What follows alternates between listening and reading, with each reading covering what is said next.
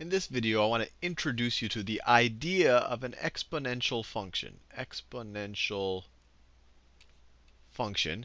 And really just show you how fast these things can grow. So let's just write an example exponential function here. So let's say we have y is equal to 3 to the x power. Notice, this isn't x to the third power. This is 3 to the x power. Our independent variable x is the actual exponent. So let's make a table here to see how quickly this thing grows. And maybe we'll graph it as well. So let's take some x values here. So let's start with x is equal to -4. Then we'll go to -3, -2, 0, 1, 2, 3, and 4. And let's figure out what our y values are going to be for each of these x values. Now, here y is going to be 3 to the -4 power, which is equal to 1 over 3 to the 4th power. 3 to the third is 27, times 3 again is 81. So this is equal to 1 over 81. When x is equal to -3, y is 3. Let me do this in a different color. That color is hard to read. Y is 3 to the -3 power. Well, that's 1 over 3 to the third power, which is equal to 1 over 27. So we're going from a super small number to a less super small number. And then 3 to the -2 power is going to be 1 over 9, right? 1 over 3 squared. And then we have 3 to the 0 power, 3 to the 0, which is just equal to 1. So we're getting a little bit larger, but we're going to see we're about to explode. Now we have 3 to the first power. That's equal to 3. Then we have 3 to the second power, right? Y is equal to 3 to the second power. That's 9. 3 to the third power, 27. 3 to the fourth power, 81. If we were to put the fifth power, 243.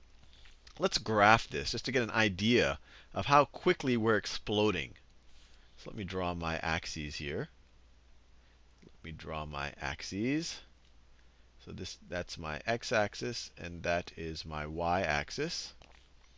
That is my y-axis. And let me just do it in increments of 5, because I really want to get the general shape of the graph here. So let me just draw as straight a line as I can. Let's say this is 5, 10, 15. Actually, I won't get to 81 that way. I want to get to 81. Actually, well, that's good enough. Let me draw it a little bit differently than I've drawn it.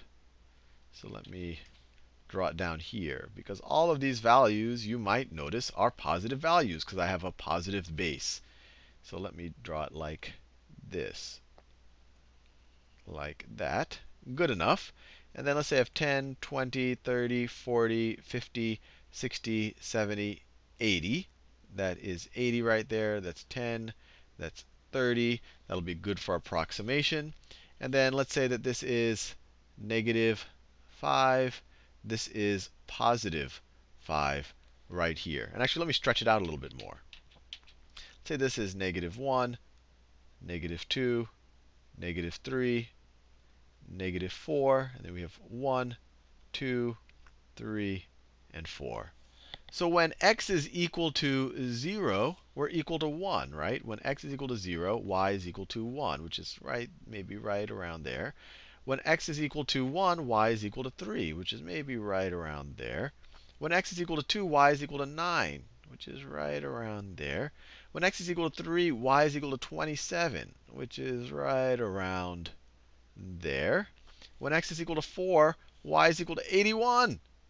Y is equal to 81. So you see very quickly this is just exploding. If I did 5, it'd go to 243, which wouldn't even fit on my screen. When you go to -1, we get smaller and smaller. So at -1, we're at 1/9. I mean, eventually you're not even going to see this. It's going to get closer and closer to 0.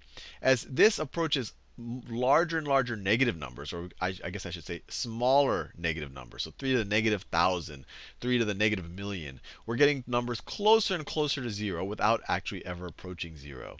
So as we go from -infinity, x is equal to -infinity, we're getting very close to 0. We're slowly getting ourselves away from 0. But then, bam, once we start getting into the positive numbers, we just explode. We just explode, and we keep exploding at an ever increasing rate. So the idea here is just to show you that exponential functions are really, really dramatic. That they're the kind of, well, you can always construct a faster expanding function. For example, you could say y is equal to x to the x, even faster expanding. But out of the ones that we deal with in everyday lives, this is one of the fastest.